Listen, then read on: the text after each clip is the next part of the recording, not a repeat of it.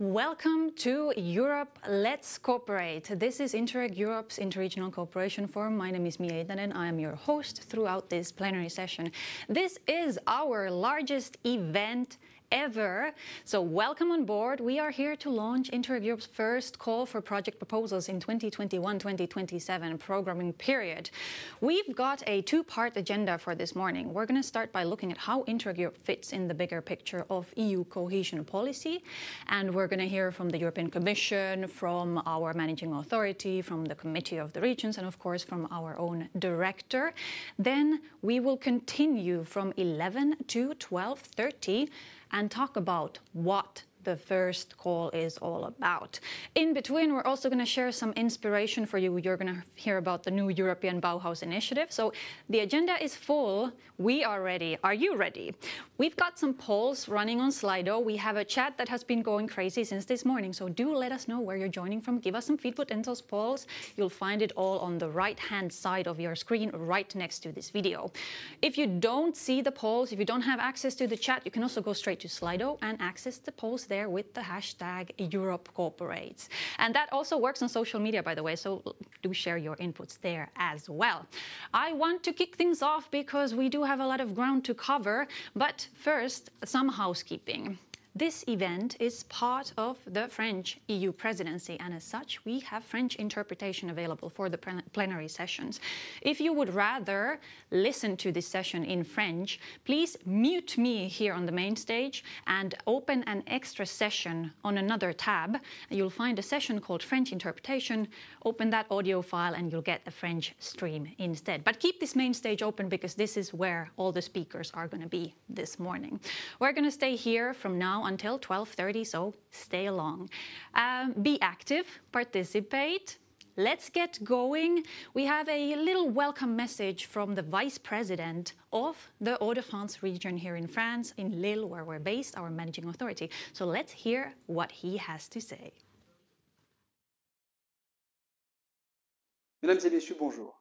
Permettez-moi tout d'abord de vous remercier d'avoir répondu présent à cette journée et permettez-moi également de remercier et de saluer Madame Ferreira et Madame Maupertuis pour avoir également accepté d'introduire cet événement. La région Hauts-de-France, en tant qu'autorité de gestion du programme Interreg Europe pour la période qui s'ouvre, 21-27, est ravie de pouvoir officiellement lancer cette nouvelle et 6e génération du programme Interreg Europe. La région des Hauts-de-France, en tant qu'autorité nationale et représentante de la France dans les instances décisionnelles du programme, a aussi la responsabilité d'assurer, lors du premier semestre 2022, la présidence du programme. Or, nous le savons tous, c'est un moment, une période très riche et déterminante pour les prochaines années, car ce semestre consacrera la finalisation et l'adoption du programme, ainsi que le lancement du premier appel à projet. La période que nous venons de traverser, la période du Covid, constitue un frein majeur dans les échanges interrégionaux, avec des frontières renforcées, des interactions qui ont nécessairement été diminuées. Et cette période difficile ne doit pas nous empêcher de faire en sorte que ce programme nous permette en fait d'être une opportunité pour développer, relancer les échanges, échanger notamment sur les bonnes pratiques entre les différentes régions, et puis d'évaluer l'impact réel et concret qui est permis par ce programme dans nos territoires auprès de nos citoyens. Alors certains outils de notre programme permettent d'aller plus loin dans ces échanges de bonnes pratiques. C'est le cas notamment des plateformes thématiques qui sont autant d'opportunités de réfléchir à des problématiques communes qui se présentent à nos différentes régions européennes. On le voit bien, la contribution de ce programme est extrêmement concrète et cette journée de lancement est une occasion très particulière et toutes trouvées pour renforcer nos connexions avec les différents acteurs européens qui partagent des centres d'intérêt communs et puis qui souhaitent aussi renforcer nos échanges. Cette première étape est donc absolument déterminante. Elle prouve aussi notre volonté de construire des partenariats et de développer des projets qui s'inscrivent dans ce premier appel ou naturellement ceux qui seront devant nous. Un mot pour conclure, tout simplement vous souhaiter de beaux échanges et faire en sorte que la coopération européenne soit renforcée. Et un mot, let's cooperate.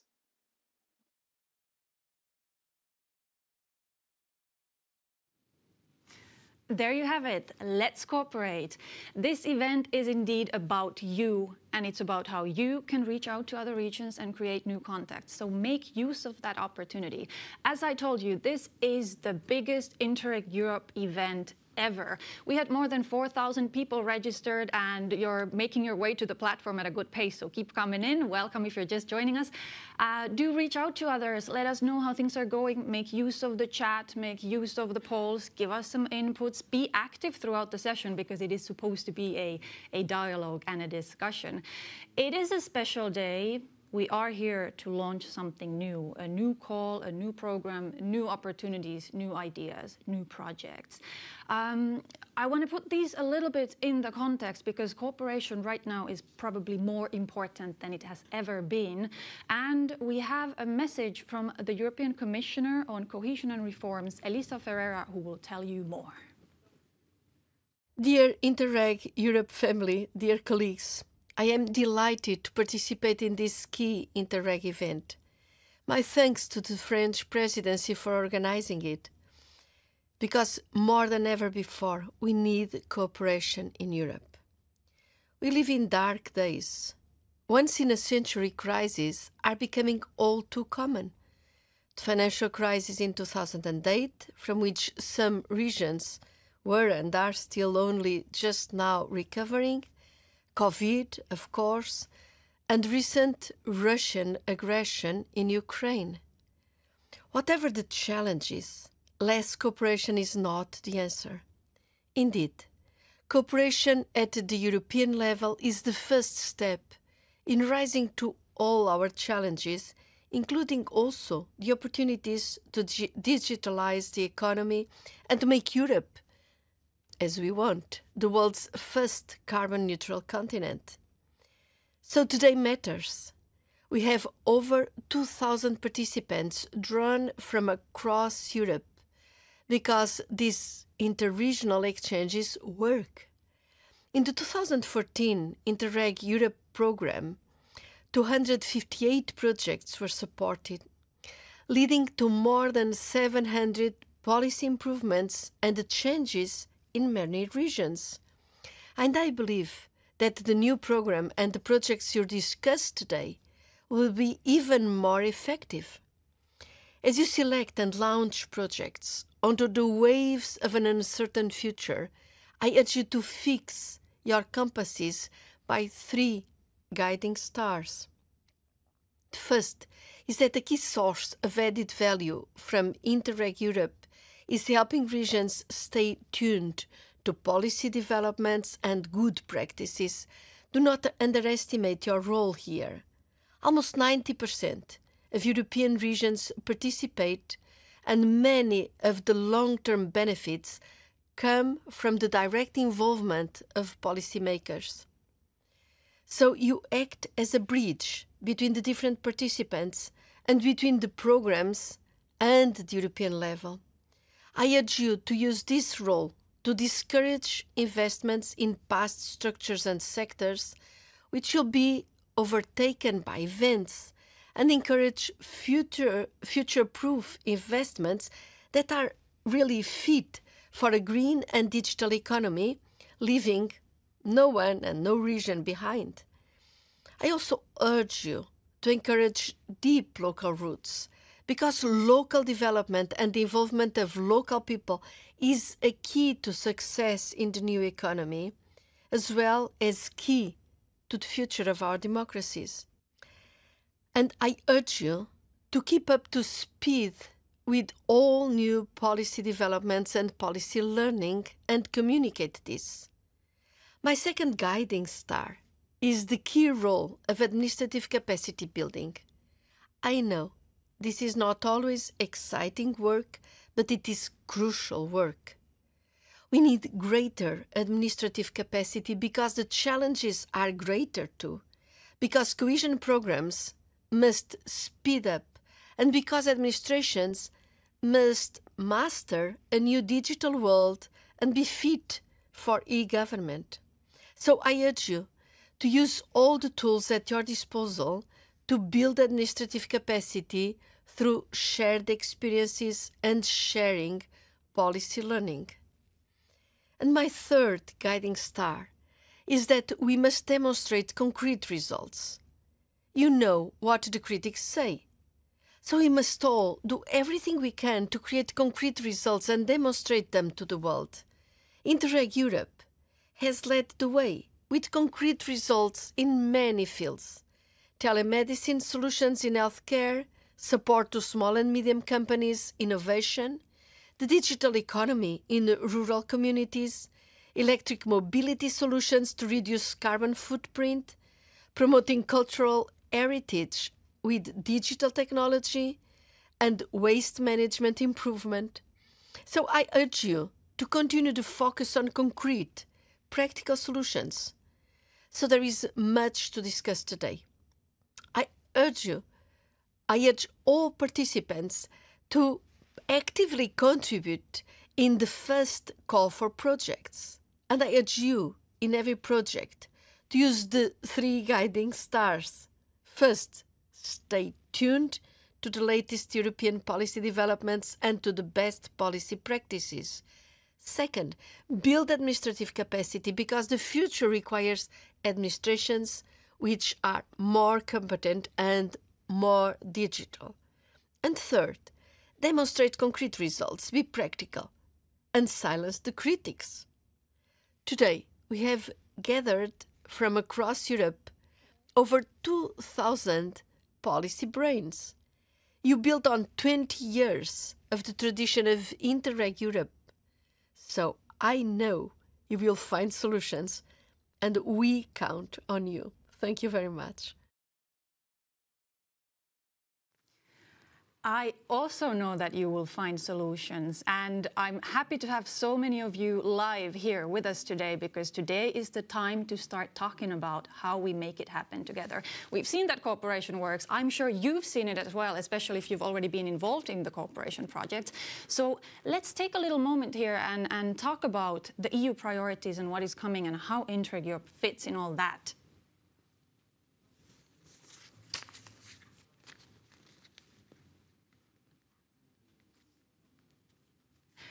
It is time to bring in a few more speakers, and this time they're going to join us live. Here with me in the studio is our director, Erwin Siweris, and we are also connected live to Brussels, to the European Commission and DG Regio, to Slawomir Tokarski, who is the director of DG Regio's department that is responsible for European territorial cooperation, Interreg, and many other programs as well. So welcome to you as well.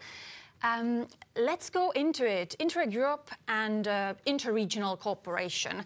Let's start first maybe with the Commission's perspective on this one. We know the EU priorities for 2021. We know the objectives of focusing on green and digital and transition and social and so forth. So from your perspective, Mr. Tokarski, where do you think Interreg Europe could really make the biggest contribution here? Well, good morning, everybody. Thank you for inviting me to this event, which indeed marks the opening of the new era of cooperation for 2021-2027. You already heard from my commissioner, who probably expressed it much better than I can do, what is important for the Commission, but let me add maybe a couple of words on this. So, indeed, we face major green and digital transitions, which eventually perhaps amount to the greatest ever social transition that our society will be going through in the years to come. And clearly, these changes have great potential for our citizens and for the convergence of our regions. Green transition might give new value to assets located in less developed regions. Green Deal can create new sources of income for our citizens, new skills or new professional careers. The same holds true for digital transition. At the same time, however, these changes might also create new disparities, linked, for example, to energy poverty or digital exclusion. And these disparities, in turn, can feed popular discontent and put pressure on our democracies. In addition to this, we see also an increasing impact of demographic challenges, leading to depopulation of whole towns and villages. And the long-term impact of the pandemic, which still leaves some marks on my voice, a current ongoing war in Ukraine, and probably new phenomena that we are not aware of yet, but that can either contribute or challenge the continent's cohesion. So Interreg Europe should be really on the forefront of European regions when meeting all these challenges, for good or for bad. Whatever the challenge, whatever the change, none of that can be fixed by any single country or region alone. So European regions and countries need to pool together their collective intelligence, to cooperate together, to find joint solutions to common problems, and to make the best for convergence for our regions and for our citizens. And this is where Interreg Europe makes a difference. Anticipate the changes, find pilot solutions, and make them available to all. This is why cooperation and sharing are the DNA of Interreg Europe. And this is why they make it the biggest platform for policymakers from EU regions. Thank you. Thank you so much. That's very inspiring. And it's true that we do have big challenges and it takes cooperation to solve those. So Erwin, I would turn to you at this point and maybe ask you to comment on how you see Interreg Europe as contributing to this in the bigger picture. Yeah, thank you, Miia. And also welcome from my side. I'm happy to see so many participants today for this opening of the first call. What I want to say is Interreg Europe is a program which puts cohesion policy in practice. We we even require that more and less advanced regions work together and learn from each other. We cover all territories of Europe, from the urban to the rural, from central to peripheral. And with the EU priority of the program working on capacity building, we allow the regions in Europe to work on all 6 topics of the cohesion policy. I think the program is there to help the regions to do exactly what Tokarski just said, use the opportunities. Indeed, we do have a lot of opportunities, and we also heard about some of those tools that are available through our program, some quite impressive results that we are, of course, happy to be building on. But maybe going back to the Commission on this one, do you perhaps have some expectations for Interreg Europe for the future program in terms of how we should address these challenges? Well, certainly, interregional exchange of experience works, so I have very legitimate expectations that this will be so over the next years. And as Erwin mentioned, now for the first time, the program will engage on all policy areas of the cohesion policy. So my expectation would be to see really solid and inspiring projects on the twin transition and social cohesion, while at the same time paving the way for stronger involvement of our citizens and community.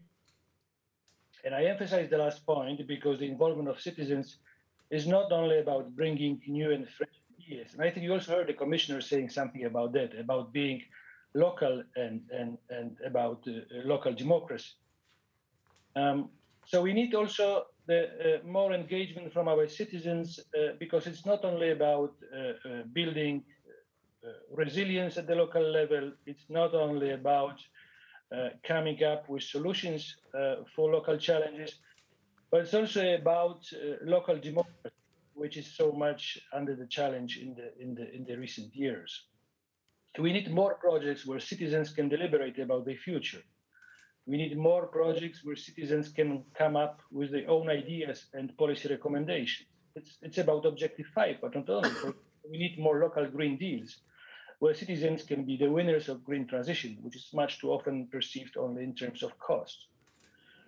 I also hope that the program will ensure a good balance between less developed and more developed regions, as was the case in the past. And I would like to see more direct involvement of policymakers in the cooperation projects, so that we can see that our public intervention is more efficient and effective towards our objectives. I think we should also have legitimate expectations to see the results of interregional cooperation to be better integrated in the regional growth and job strategies. And finally, something what Commissioner also mentioned, we expect Interreg Europe to play a key role in relaying the latest EU policy developments and initiatives to all the regional actors. And I think, just as it comes to my mind, the last two big challenges, big initiatives, which are so relevant right now, the migration, the impact of the war in Ukraine, and also Repower EU, the initiative that was triggered following the current energy crisis. Yes, very, very concrete objectives there. And I think a good checklist, not only maybe for us as a program, but also for people planning projects. So I do hope our participants are taking note and will reflect this in the upcoming project proposals. Erwin, again, back to you. Hearing all these expectations and the work that is kind of ahead of us, how are we going to deliver on this? Yeah, I think Slavek Tokarski, first of all, the member states listened already in advance the expectations of the Commission, and therefore they put all the expectations you just mentioned as a requirement for the project's applications in, meaning the community involvement via the stakeholders group. We require that more and less advanced regions work together, that they are together in one project.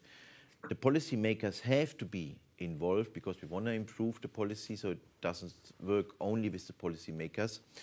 And we have a focus on the results. The objective of the program is improve policies.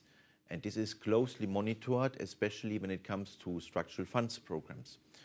Furthermore, we have the policy learning platform, which allows the regions, which offer the service for the regions with a dedicated team of thematic experts to have quick solutions, exchanges, policy improvements to achieve the objectives the Commission just mentioned. Yes, so the work is ahead of us and we will start working on it for sure. Very inspiring points from both of our speakers today, so I do hope that this resonates also with our participants today.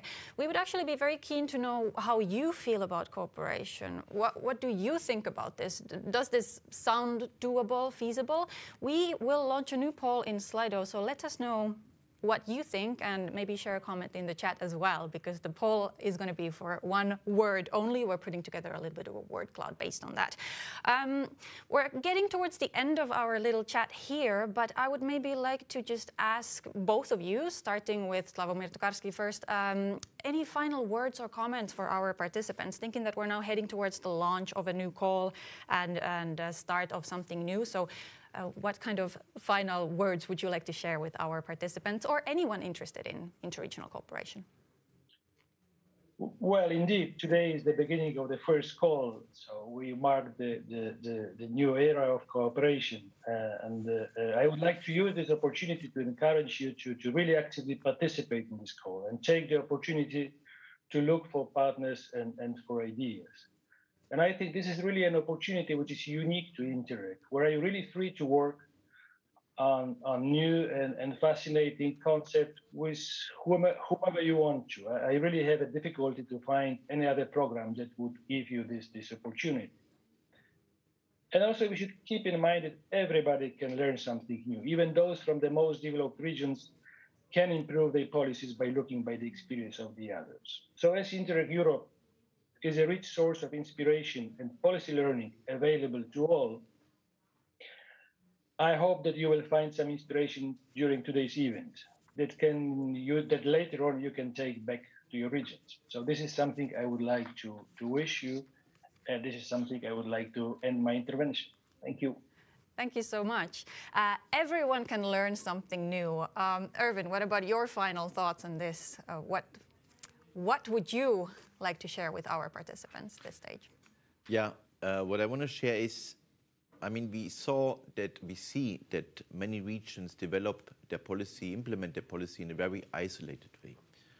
On the other hand, we also see that the successful regions are the ones who are well connected, who learn from each other, know what the others are doing, and only then implement and change their policies. We therefore would like to implement interregional cooperation via this program as a kind of standard in policy development, policy changes. We would like that the regions, before they tackle a problem, look into the good examples we have in Europe, look into the rich treasure of experience, of brains, what Slavek just said, see what is going on, what works in the regions, and also what didn't work in the regions in Europe, and then improve the policies.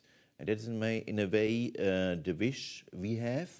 And as Slavek said already, use the opportunity the program offers. We have later on further sessions. We explain you the details of the project applications, what is necessary, the terms of reference. And I expect many good applications so that the partner states, the program, can approve in December many good applications, good projects, policy learning, capacity building for the European regions. Thank you both so much. I think there's a lot of valuable inspiration in those remarks that people should be keeping in mind as they start working for new projects. And talking about new projects, we've said today is special. It's about launching something new. Erwin, what do you think? Is it time? Yes, I think we should slowly open the call. And maybe I give the time and say 3, 2, 1. The call is open. So there we go. The call is open. You can start applying. You can start preparing your applications. You can find all the information on our website. And here we go. It's on. With this, I think, before we get into the call details, there might be a need to share a little bit more inspiration with our participants and see how this really works. We've heard from the Commission, we've heard from our managing authority, we've heard from our own director. How does this work in the bigger scheme of things? What else is there? How can you start cooperating? We have one more speaker to bring in, and we also have an extra keynote coming up right after this. So let's keep talking about cooperation, how it works, why you should do it. We are bringing in an additional speaker, this time from the Committee of the Regions, member of the Committee of the Regions and President of the Corsica Regional Assembly and the second Vice President of the Co-Chair Commission in the European Committee of the Region, Marie-Antoinette Maupertuis. Welcome. A few extra remarks on how all this looks from the perspective of the Committee of the Regions. A quick note for our viewers, this intervention will be in French, but we'll do a quick summary afterwards, so it will be translated. Don't feel lost. Stay with us, share your comments in the chat, let us know what cooperation means to you, and let's continue with you, Marie-Antoinette. Let's see how this works. So, from the perspective of the Committee of the Regions, how do you see the role of cohesion policy in this programming period? Merci pour votre question. Bonjour à tous. Je me réjouis bien sûr d'avoir été conviée à cet événement de lancement d'Interreg Europe et je remercie tout particulièrement Monsieur Leca de la région Hauts-de-France, qui est autorité d'ailleurs de gestion du programme, de m'avoir invité à cette journée de lancement. Alors, il s'agit d'un programme qui me tient particulièrement à cœur parce qu'il y a quelques mois, j'avais rédigé au Comité des régions un avis sur le nouveau règlement proposé par la Commission en matière de coopération territoriale européenne. Et j'étais très favorable au maintien de programmes tels qu'Interreg Europe. Nous avons beaucoup travaillé tous ensemble à l'échelle européenne et je ne peux que me féliciter que ce programme ait été intégré dans la programmation 2021-2027. Alors, je crois que la politique de cohésion est l'une des politiques clés de l'Union européenne. Elle est fondamentale et elle dispose d'ailleurs d'une des enveloppes les plus importantes par rapport aux autres politiques de l'Union. Mais cette politique de cohésion ne peut tenir que si la coopération entre les régions, entre les villes, les porteurs de projets, les citoyens de l'Union est bien consolidée. C'est le cas notamment avec les programmes Interreg qui font désormais partie de notre acquis européen, de notre patrimoine commun en matière de coopération et c'est le cas bien sûr d'Interreg Europe. La coopération au cours des dernières années n'a fait que s'intensifier et elle continuera à le faire. Elle continuera à le faire parce que c'est un moteur, c'est un pilier de la politique de cohésion et de l'Europe aussi, du territoire le plus petit, comme une île où je me situe aujourd'hui, à celle d'un État tout entier. C'est je tiens à préciser aussi, en tant que membre du comité des régions et présidente d'une assemblée régionale, et cela ne va pas vous surprendre, bien sûr, que les principes de partenariat et de gouvernance multiniveau sont des éléments clés de la politique de cohésion. Alors, il est essentiel, évidemment, que les régions, les autorités locales, les villes soient impliquées, que ce soit de l'élaboration des programmes, comme nous l'avons fait ces derniers mois, jusqu'à la mise en œuvre. Et j'en profite d'ailleurs pour saluer tout le travail qui a été réalisé par les différentes task forces, un travail efficace, un travail de qualité, dans un contexte qui a été très difficile parce que nous étions en période de pandémie.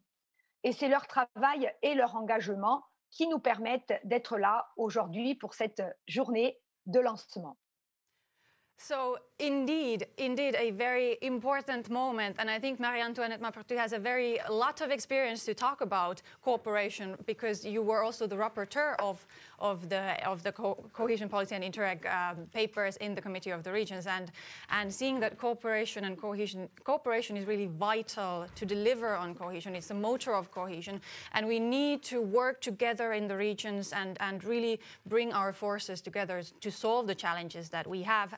And this, I think, is very much reflected also in the Interreg Europe's activities and the way that the program works and the way that the projects work.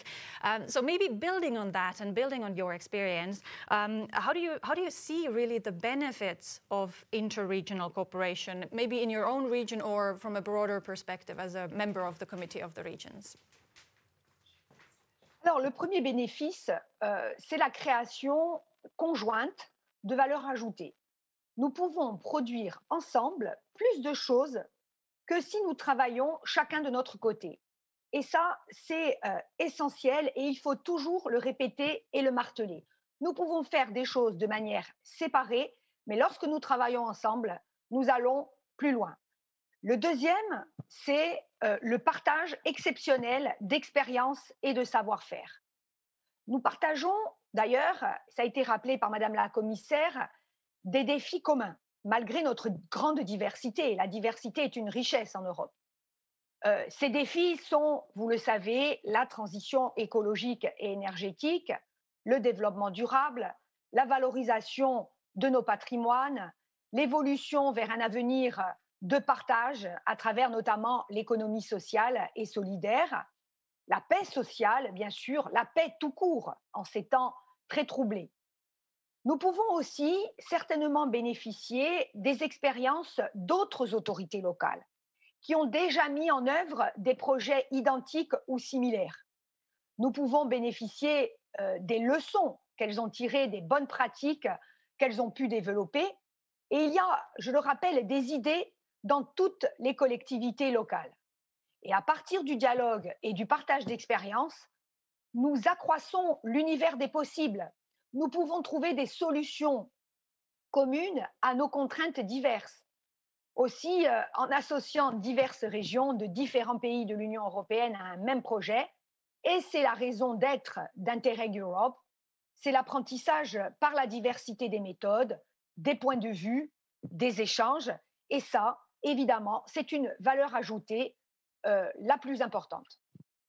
So yes, I completely agree. Together we can go so much further, and it brings so much added value to do things together. And there's also that element of exchange, of learning from one another and seeing what has been done elsewhere and how it worked in another region, maybe picking up some ideas and inspiration to apply locally. And this way we can then jointly address the joint challenges that the regions are facing. And it really does mean that there is something for everyone. All regions can learn from each other. We can do things together. We can build on our joint efforts, and this exchange element is very strongly visible in Interreg Europe, as you very rightly said. I completely agree. We were talking about cohesion policy, we were talking about big challenges, and I think a lot of that is reflected also in your remarks in this case. We already heard some words of encouragement or maybe expectations for future projects and future applicants for projects. From your perspective, what are your expectations for cooperation between regions in the 2021-2027 period? Alors tout d'abord, bien sûr, j'aimerais que les projets soient plus tangibles, plus concrets. Hier matin, j'ai eu en Corse une réunion avec l'ensemble des acteurs économiques, sociaux, culturels, scientifiques pour travailler sur les prochaines programmations Interreg qui s'ouvrent et Interreg Europe qui s'ouvre aujourd'hui. Il faut du concret. Il faut répondre à des questions et aux besoins des populations, des projets qui auront un impact direct et réel sur la vie des citoyens, des projets qui seront utiles pour nos territoires. Et pour cela, il faut être d'abord dans l'écoute des besoins de nos populations et des attentes des territoires. À partir de là, il faut s'employer à trouver des villes et des régions partenaires qui ont des attentes similaires afin de travailler ensemble, comme nous l'avons dit il y a un instant. Cela suppose, à mon sens, en amont, un travail de veille et de coordination important pour identifier les problématiques communes et les compétences à croiser. Je donnerai qu'un exemple. En Corse, nous avons travaillé lors de la dernière programmation sur un projet qui s'appelle Invalis, qui concerne la protection de la biodiversité européenne contre les espèces exotiques invasives. Et nous avons travaillé, par exemple, avec la région Lombardie pour protéger la Corse des espèces envahissantes. Nous avons travaillé également avec un projet d'envergure qui implique 10 partenaires, le projet Passage, avec des partenaires de toute l'Europe, de la Finlande à la Grèce, en passant par l'Estonie, le Danemark, la Corse, bien sûr, l'Italie. Nous avons travaillé sur la question de la pollution dans les zones frontalières, où il y a évidemment une importante pression carbone. Donc, il est essentiel d'identifier les acteurs en amont, de répondre à des attentes des territoires. Enfin, j'ai pu relever que les projets que nous mettons en place grâce au programme Interreg sont importants, sont utiles, mais par contre, ils ne sont pas toujours visibles. Alors qu'il y a une grande valeur ajoutée qui mérite d'être valorisée. Il faut donc communiquer, comme nous y incite d'ailleurs Madame la commissaire Ferreira, communiquer le plus possible sur la politique de coopération, sur la politique de cohésion et enfin, bien sûr, sur tous les apports de l'Union pour le vivre ensemble et le développement économique, social, culturel et la protection de l'environnement. Thank you so much. Again, some very, very concrete and tangible tips right there. Maybe just to recap very quickly, so making the projects really concrete and tangible is an excellent starting point. Finding that real regional challenge to address and finding the partners who can help with that. And we just heard some very inspiring examples from Corsica and from projects that Corsica is involved in, such as Invalis, for example, or Passage, interregional cooperation projects that bring together partners not only from the region or the nearby area, but really the whole Europe, and building on that rich base of experiences and finding solutions for issues, whether it is maritime issues or biodiversity or other such challenges. And I want to pick up what you mentioned about the importance of communication, because it is true that the true value or the results of the project might not always be visible, and it's very important to also work on the communication side of things and show the real added value that comes out of the work that we are doing together. So again, some very valuable tips for any future project development. I want to thank you very much for joining us here and sharing your experience and your views. Very much valued. We will now conclude our tour of Europe with different types of comments, and I would just like to thank all of our speakers until now this morning. Thank you very much for your contributions. We have been running a poll on your expectations and your ideas about cohesion. Could we maybe bring Slido up on the screen and have a look at what our participants think about cooperation, how they feel about cooperation, how this discussion has been resonating with them? If we could have Slido on the screen, there we go. Inspiring, essential, learning, opportunity. People are excited. very good. I see that they're picking up ideas from the discussion and getting ready to hopefully apply some of those in future projects and future cooperation. Keep adding those ideas, keep letting us know how that sounds, keep posting in the chat, because the call is open, the work is starting, your time to build those projects is here right now. We want to help you to get started.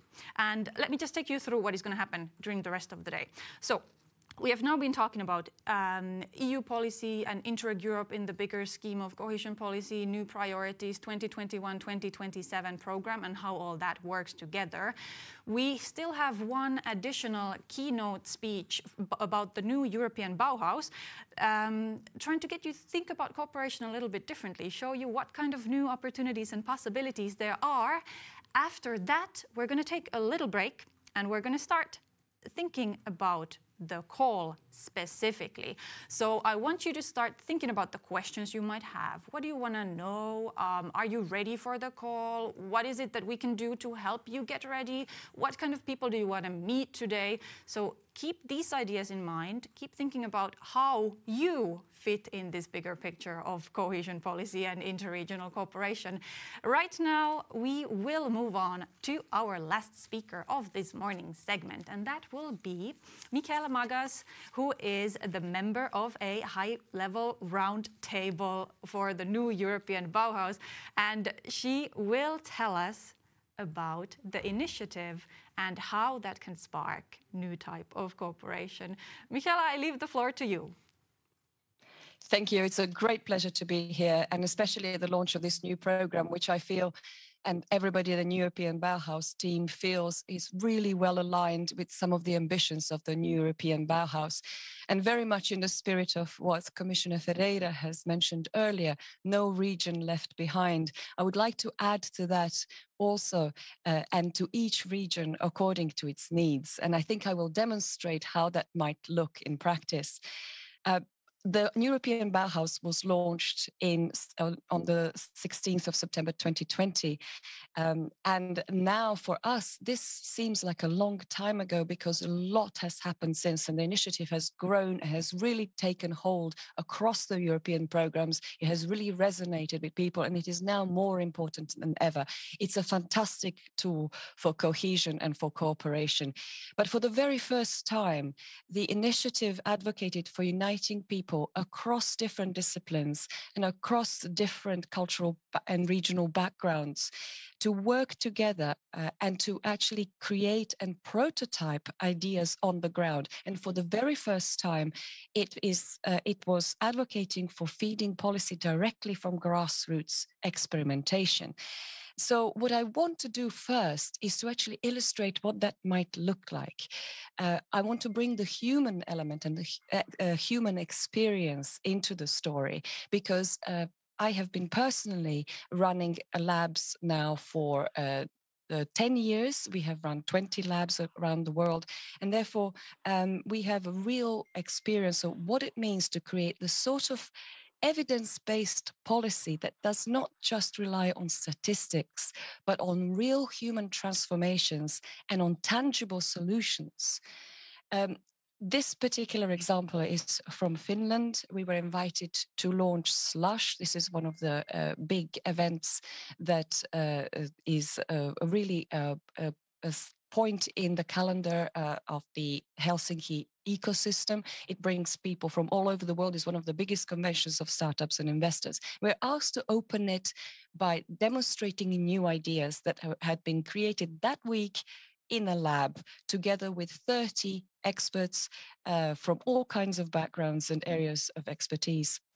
And what we did was that at the center of this lab, we placed a wonderful vocal coach from the Sibelius Academy, who is a wonderful professional, but also very proud to be a blind singer.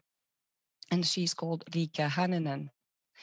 And I just want to tell you about her personal transformation and her personal experience. This is Leca here practicing folk singing inspired by the songs of the Finnish traditional Kalevala stories. And the first thing we did was, as a group of people collaborating together and creating new things, was to ask her, what is it you need when you perform? What is it that you are missing, perhaps? And she said, well, interestingly enough, I don't know how the audience feels when I sing. I cannot see them. And so the first thing that happened in the lab was that we actually created a system whereby we were able to invite members of the audience to be fitted with pulse sensors so that they could actually communicate directly to the singer, and they could convey their emotions directly to the singer so the singer could respond to them. So this was a very simple intervention, and technologically it's not a great breakthrough, but it actually created a completely different atmosphere in the room, and it created a sense of cohesion and of unity. But also it enabled some really, really interesting collaborations to happen as a result. Some of the more frontier technologies that were used where, for example, the neurofeedback team adapted a system that's used in clinical trials for patients who suffer from anxiety attacks. And the system visualizes brain activity so that an onslaught of an attack can be monitored and detected early so that the patient can start to train to control it. But this time, the team adapted the system to play the musical scale directly from the brain. And it took 2 hours for every person in the lab to train to play music directly from their brains, which is already quite remarkable. And it's a real experience to go through this. But when Rika, the blind singer, put the neurofeedback sensor on, she was able to play instantly. And all of a sudden, we realized that someone who in the previous, let's say, mechanical era was categorized as less able-bodied than the rest of us because they couldn't see the levers to move, perhaps, was in this new era of brain-computer interfaces far more talented than the rest of us. Now, of course, this has a huge implication on how we think about the future of work, but also how we think about ability and how we include people in our collaborative environments. One more example for you, which is very, very different. Of course, in the European Bauhaus, we really emphasize the sustainability, and we really work towards the Green New Deal. And in the last 2 years of the pandemic, our labs have focused on an area which perhaps on this map, which is the most used map in the world, is just indicated as an area of blue. And perhaps it doesn't look like particularly significant. But if we look at it through a satellite image, we can actually see that this area is a rich ecosystem of human dwellings combined with various species. One of the areas of most greatest biodiversity in Europe, and this is the Rio de Aveiro in Portugal. Now, this area, again here represented really by very much a color blue and not many markers, is one of the most important areas of wetland in Europe, and a really wonderful ecosystem, but also under huge threat from the sea levels rise. The city of Aveiro was engulfed by the ocean twice already in its history. But what's really interesting about it is that in the 17th century, after one of those events, the same engineers who engineered to stop the waters from coming into the city of Amsterdam were hired by the city of Aveiro to then engineer the canals and let the water in a controlled way into the city of Aveiro. And this is an early example of interregional cooperation around Europe.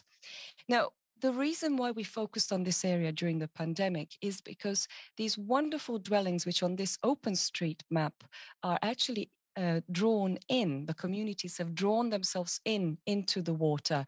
They literally float on the water. This is 10 centuries of cultivating salt flats in this area that produce this beautiful fleur de sel that has a smell of violets.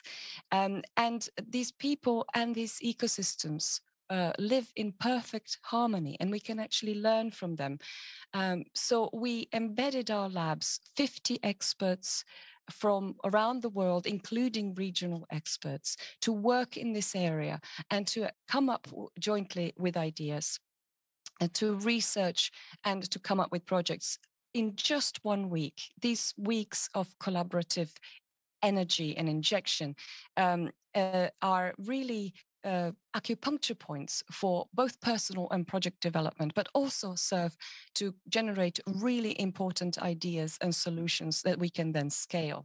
So the enthusiasm and the energy that these real tangible prototyping events bring to the table, you can see here with people literally measuring and immersing themselves into the environment, but also completely agnostic to backgrounds, to age. They're entirely transgenerational. Here we have, for example, a wonderful oceanographer, lady who's got huge reputation, long-standing experience, who was actually coming in from various different locations. We had experts coming in, focusing on this area, and also 8 different global satellites that joined for the whole week to focus on this wonderful region and on what can be done with it. These were satellites from across the Americas and also across Europe. So 4 across the Americas and 4 across Europe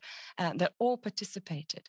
And then a series of different projects, 13 different projects as a result of just 1 week of activity that combined both frontier technologies, all kinds of technologies, including neural networks, artificial intelligence, all kinds of sensors, but also, very importantly, indigenous technologies, crafts, local knowledge, and also reuse of local materials, circularity, a huge variety of different, very, very interesting solutions.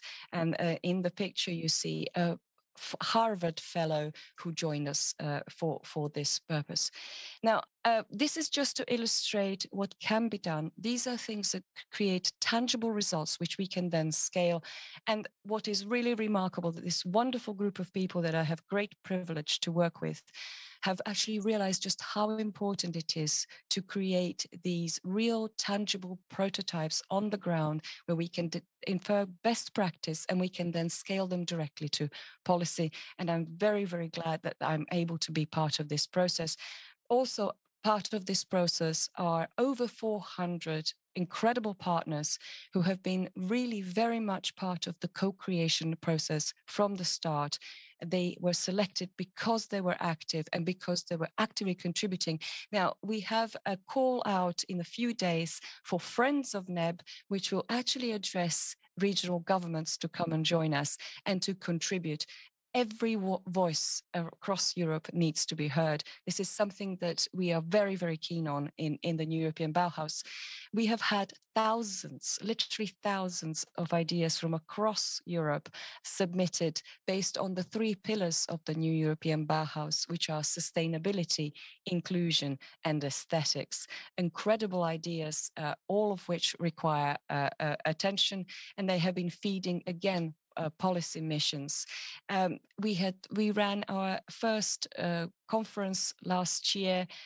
We had 8,000 participants at this conference. So this was really remarkable how much this mission has resonated with communities on the ground. And you can see from the language used here, collaboration, living labs, co-designing a movement. It has truly become a movement. Now, this year we are running the NEB Festival. It will be between the 9th and the 12th of June with a center in Brussels, but with lots of satellites across different regions. Loads of suggestions for satellite events have been sent in. This is a truly open, collaborative space. I hope that you will join us. And prizes. This is a gallery of prizes from last year, but this year we ensured that every single region in Europe gets prizes. So watch out for the announcements because applications have been received right across the European regions. So we are really happy to support excellent projects on the ground. And as I mentioned already, I am very privileged to be part of the high-level roundtable, be working with these exceptional people who include, amongst others, also our colleagues Shigeru Ban, who is currently providing shelters for our refugees from the Ukraine, and Sheila Patel, who's someone who has made a real important missions with women's collectives in India. So they give us beyond European perspective, which is also very important for us to understand how do we create a roadmap for Europe. When it comes to some of these grand missions that we take on, we also believe that some of these methods are really important for integrating incoming talent into Europe and channeling them towards our joint missions. So this is for this reason, when we started our co-creation process in the European Bauhaus, the first thing we did was to map our foundational values. And the first thing that emerged was a very strong line of justice as the first thing that we really observed and that we based our concept paper on. And in our concept paper, which I do encourage you to read, is available online, the regions are mentioned throughout. The entire high-level roundtable was really keen to include all of the European regions in this movement. And we really want to hear every single voice across Europe. Now, using this method of interdisciplinary thinking and collaborative labs, but also experimental learning labs. So there's a call out right now about places of learning and about new ideas about how we can learn together. But one thing that I am particularly pleased to see is that the Interreg Europe program, the Committee of the Regions, and Commissioner Ferreira's cohesion funds have all aligned for the very first time to see how we can jointly scale ideas from the ground up. And there is currently a proposal on the table that has been included in the next Committee of the Regions statement for 100 labs across 100 European regions that would create a regional recovery spark at this time when we really need it, have this huge injection of energy on the ground where we could then scale the best ideas and channel them towards bigger funding so that we create a fantastic multiplier effect. So on that note, I would like to focus back on the great minds, on the hugely diverse communities on the ground, each region according to its needs. And according to our experience, we can definitely say that the future of work is driven by missions. And if each one of these people who are part of this process are able to take one step forward in their personal development as a result of this process, we will have a phenomenal societal transformation. So thank you for your attention, and I look forward to the rest of the forum. Thank you so much. There was a lot of content there. I'm not even sure where to begin, but I like how you showed that there is indeed cooperation beyond Interreg Europe as well, but we all address these joint challenges together, and it's also together that we find those solutions. I also liked the example of going from very specific initiatives that are then scalable and can be moved and can be expanded further, because that's also very much what happens in our projects as well. A very quick comment, we're almost done with this session, but maybe just to add, because we've been asking the other speakers this morning as well about the final calls or the wishes for our participants. So what would you recommend or encourage our participants today to do right after hearing this opening session? One thing that I would definitely recommend is that the participants join us in NEB, in the European Bauhaus, and contribute their ideas. We have lots of cooperation with Interreg Europe. There are several different new mechanisms that are being currently designed. So if we can hear your ideas and if we can understand what your needs are, perhaps we can better direct some of the new calls or some of the new instruments that are being designed to help you scale your ideas from the ground up. All right, thank you. That brings us to the close of this session with all of our speakers. Thank you so much for your contributions. Thank you for sharing your tips. Thank you for sharing your inspiration. I also want to hear more of those voices. We just heard that when you don't see the participants, you don't know how they are feeling. So at the moment, since we are in an online event, we are reading your pulse through the chat and through the Slido polls, which have been very, very active. So thank you so far for being so active. Keep it up during the rest of the event.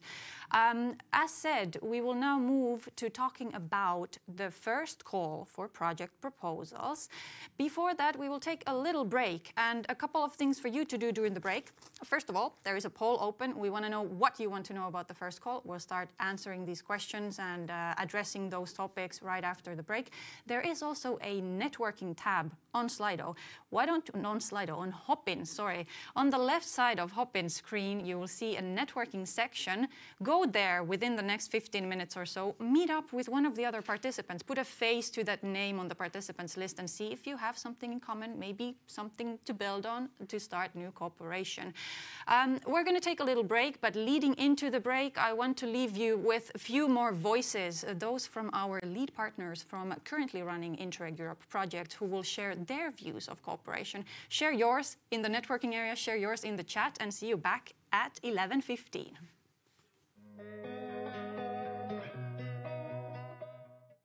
It's about taking part in building the cohesion of our communities.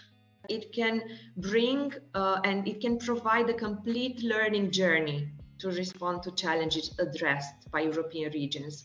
There are many benefits of this kind of cooperation in Interreg Europe project.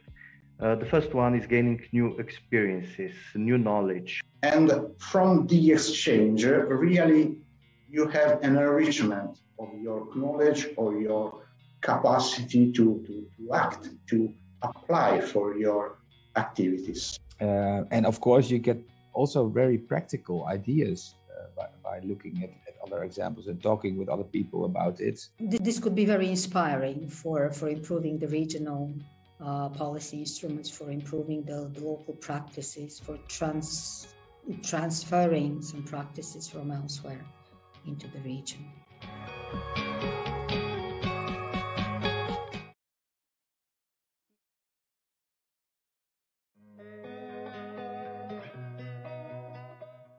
This is the opportunity not only to learn, but also to bring what you have learned to your region and improve your regional policies.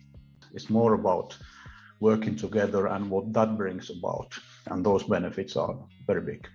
So it's not only about the topic or subject of the project, it's about making contact. Be entrepreneurial in the way you think how to set up the partnership. Take the risk to explore new project ideas, new topics, and very unconventional partnerships. Very diverse regions, bring them together into the consortium.